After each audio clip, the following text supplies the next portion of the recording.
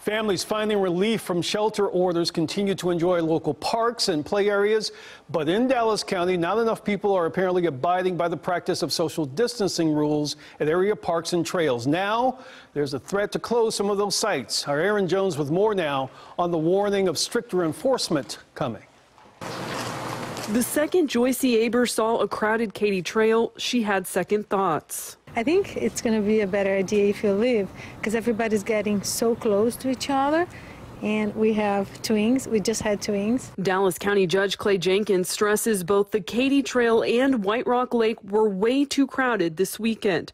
People not staying 6 feet apart from each other. When you're out there being irresponsible, and it's not everyone, it's a few, but and you know, it's like my mama used to say, you know, a few of you screw it up for the rest of us. Dallas Parks and Rec will now be putting barricades at many park and trail entrances and limiting vehicle traffic. There will be enforcement. We are deploying code enforcement, our park rangers, our parking enforcement officers, as well as DPD and Dallas Marshals. They will be out in force to make sure that that the citizens are compliant.